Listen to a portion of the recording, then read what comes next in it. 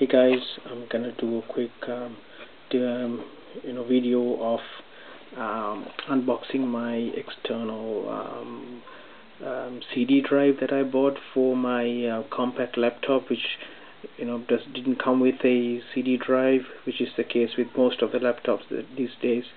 They're compact and they don't have CD drives, but I'm used to the traditional method of working with CD drives, so I wanted to have a external one in case to use my CDs. And the product of my choice wasn't a very expensive product. It was a 8x DVD rewritable CD drive. I'm just going to quickly show you around, see if you can catch the specs. Obviously you can go online always and see these details. It's ultra slim portable DVD drive, DVD writer. It says low power consumption, which is always a plus. And here are the specs. Don't know if you can read it, but you'll always be able to have a look online. Okay, without wasting too much time, I'm gonna open and show you what's inside.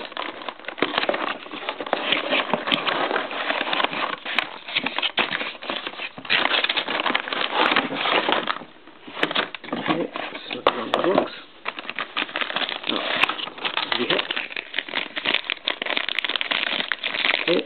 we have the USB cable for power, and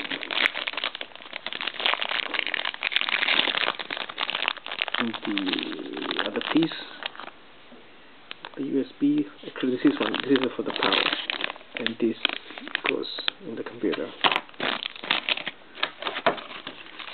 But the software CD to run it on your laptop, so you can read the product.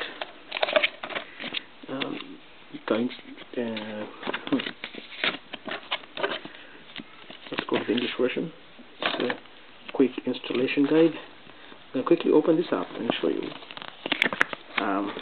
So it looks like it's pretty good. It's got pictures.